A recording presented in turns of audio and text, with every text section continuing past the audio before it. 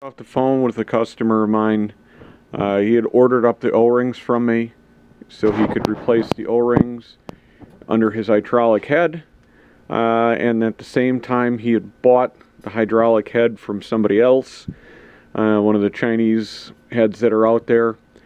The problem I am having right now is whoever it was that he bought that head from supplied him with instructions on how to do it, but unfortunately, they are wrong. When you take this head off, this head can only come out in one position, can only go back in one position. And that is going to be with the tooth on this gear right here. If you recall from one of our last videos, this gear came off of a head that I'd taken apart to show you how to rebuild. That red tooth, you are going to either have a red tooth or it's going to be scored. This one here is both because this is a stock Ambec part here. It's not one of the Chinese ones. Under the cover here from your shutoff, this here is your actual fuel shutoff. This connects to the cable. When you pull the lever back, shuts the fuel off. Under this cover, there's a little pointer. That pointer has to line up with that red tooth or scored tooth. That is the only position this head will go in or come out. If anybody tells you anything other, they're full of it. They don't know what they're talking about.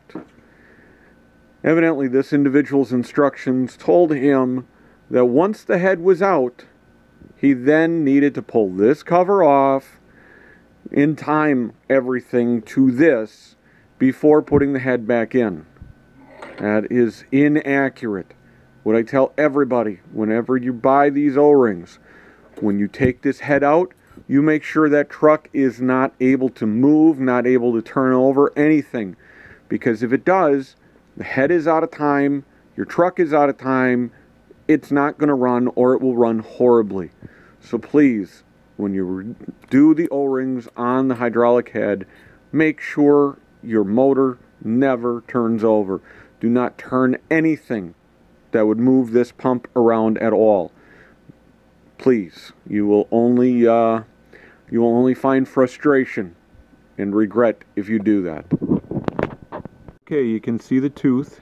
It's covered in oil, but it's just to the right of the little white pointer. Sorry, I'm trying to hold the camera and a flashlight here separately, but now you see where it is in relation to that pointer. Now we're going to look down here where the timing mark is. You can see the pointer barely, and if you were to go to the left of the pointer, there's a timing mark about a ½ inch away. Well, as you rotate the shaft so that timing mark lines up with that pointer, your red tooth now is out of view. So when somebody's telling you to line that up, they're wrong. So again, directions can be bad. So very key, when you pull this head out, this head should come right out now. Sorry for the poor focus. This head should come right out now without an issue. And as long as I don't move this pump in any direction, it will go right back in once I have the new O-rings on.